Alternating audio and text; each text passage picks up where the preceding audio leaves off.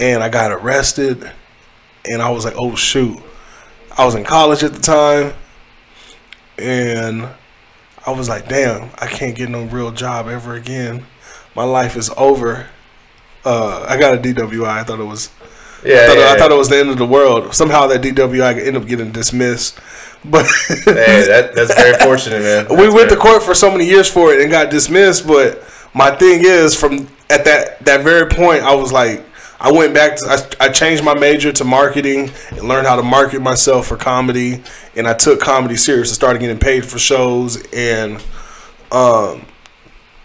I like doing it. If I was good at doing cars, I'll be doing cars. If I was good at something, it's something that I'm good at.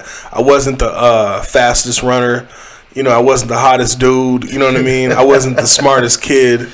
But performing, I was in theater arts. And so comedy is something that I'm good at. So yeah, I mean, hey, not to be smart. Like, look at you, dude. Like, you're marketing yourself. You're a comedian. Like, you're funny. Like, it's hard to make jokes and make people laugh. Like, I'm pretty sure you didn't always make people laugh. I'm pretty sure you've gone into a room and like. Yeah, that's what hurt me at the beginning. I got lucky to where I didn't bomb the first couple of times, and so I thought I was on some level. And then one day I got booked to do the Alamo Dome. Well, yeah, it was not just the Alamo Dome, but a couple other shows. But the Alamo Dome, I got booked for the show, and I didn't realize that the crowd was like a Christian crowd. It was for Frankie Beverly and Mays, like an old school, and it was like a whole bunch of old black Christian people there.